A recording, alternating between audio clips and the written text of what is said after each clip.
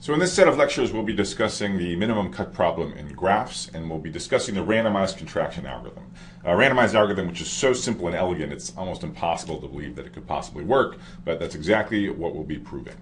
So one way you can think about this set of lectures is as a segue of sorts between our discussion of randomization and our discussion of graphs. So we just finished talking about randomization in the context of sorting and searching. We'll pick it up again toward the end of the class when we discuss hashing. But while we're in the middle of randomization and probability review, I want to give you another application of randomization in a totally different domain, in particular to the domain of graphs rather than to sorting and searching.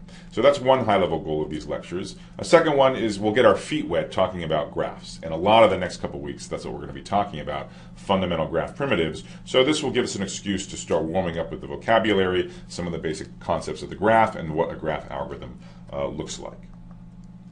Another perk, although it's not one of the main goals, but I do want to point out this fact, is that at least compared to most of the stuff that we're discussing in this class, this is a relatively recent algorithm, the contraction algorithm.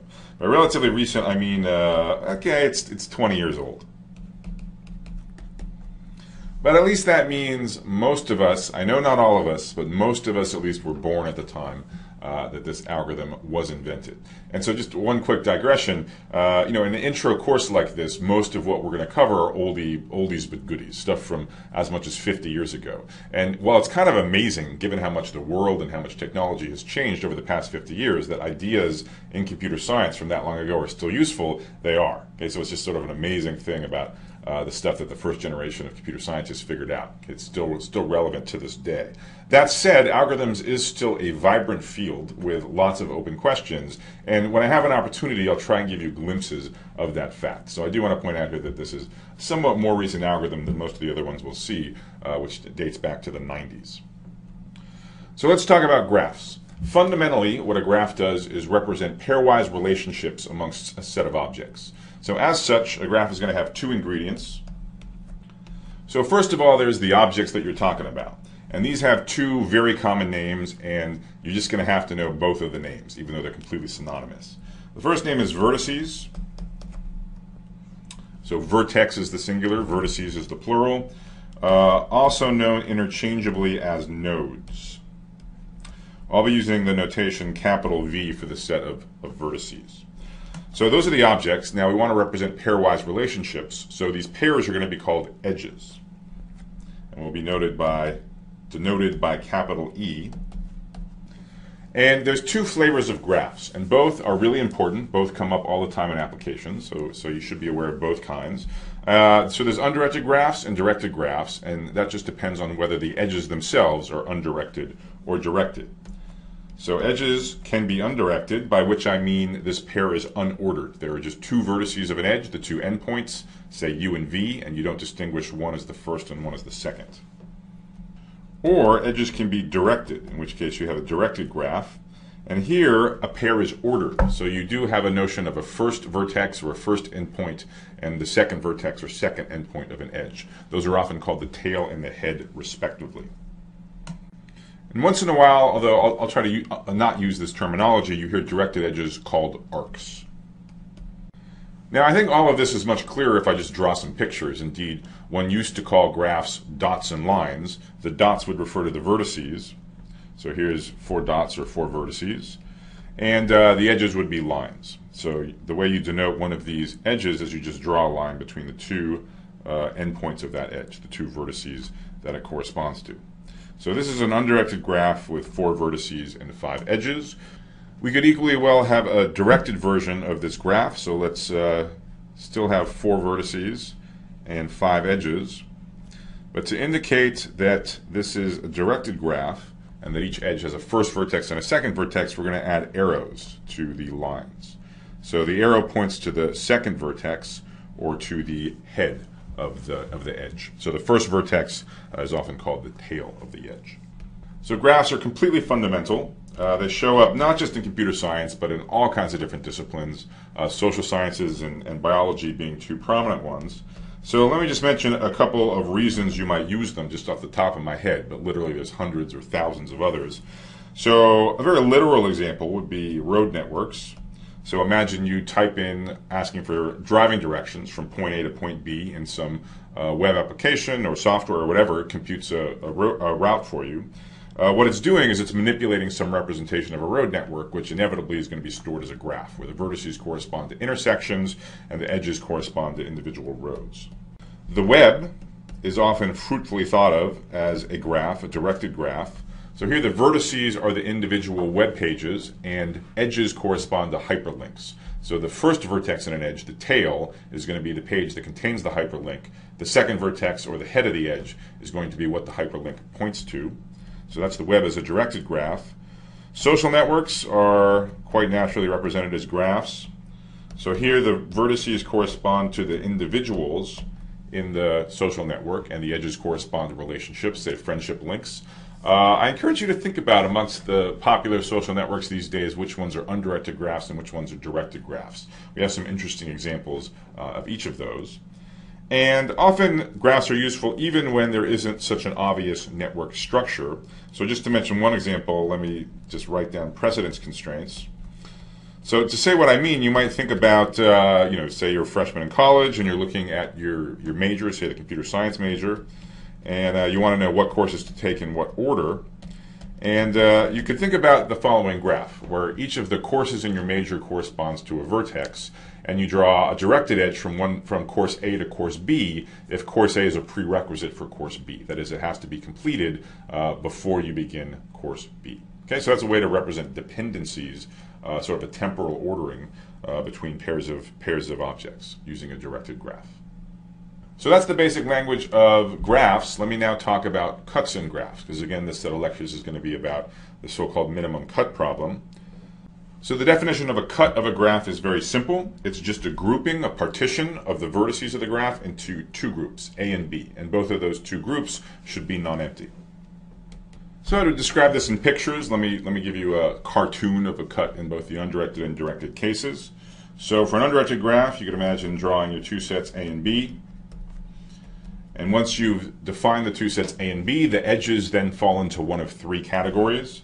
You've got edges with both of the endpoints in A, you've got edges with both of the endpoints in B, and then you've got edges with one endpoint in A and one endpoint in B.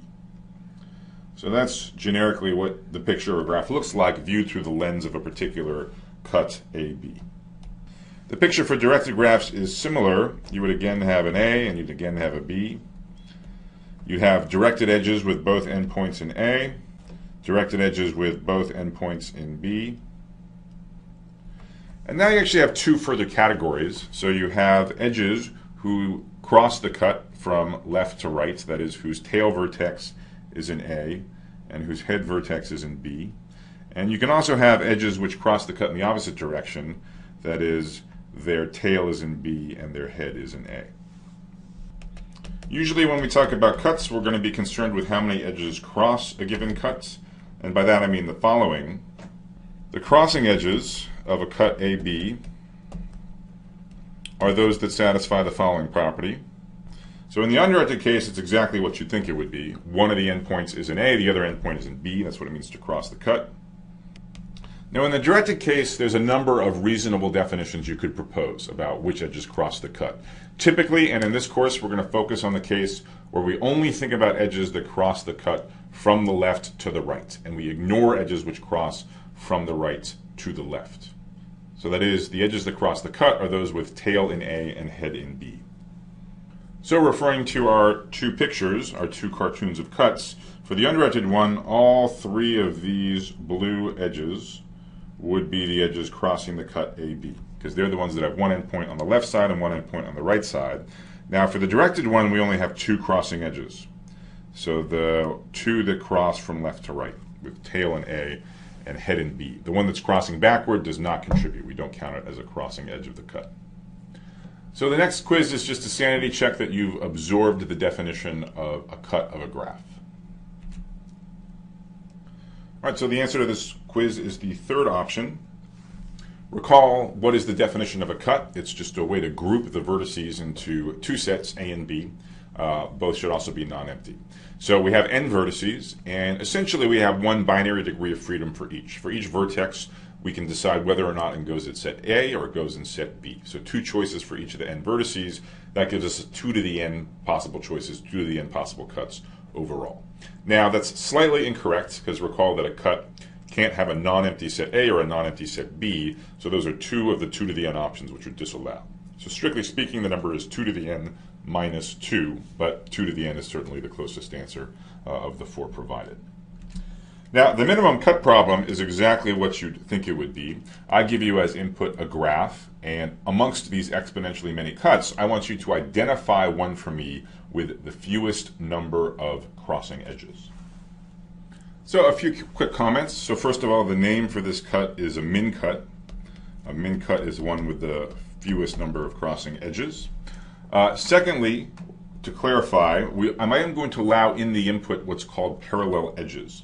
There'll be lots of applications where parallel edges are sort of pointless, but for minimum cut, actually, it's natural to allow parallel edges. And that means you have 2 edges that correspond to exactly the same pair of vertices. Finally, the more seasoned programmers among you are probably wondering what I mean by you're given a graph as inputs. You might be wondering about how exactly that's represented. So the next video is going to discuss exactly that, the popular ways of representing graphs and how we're going to usually do it in this course, specifically via what's called an adjacency list.